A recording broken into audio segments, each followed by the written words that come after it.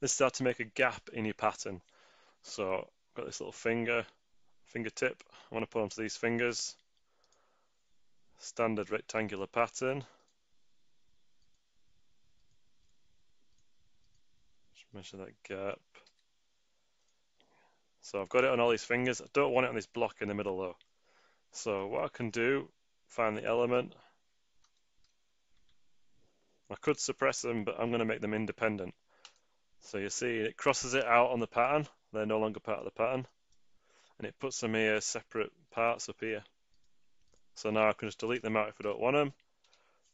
Or if I actually wanted to like stagger this row of fingertips, I can just put some constraints onto there because, like I said, it's just a standard part now in there.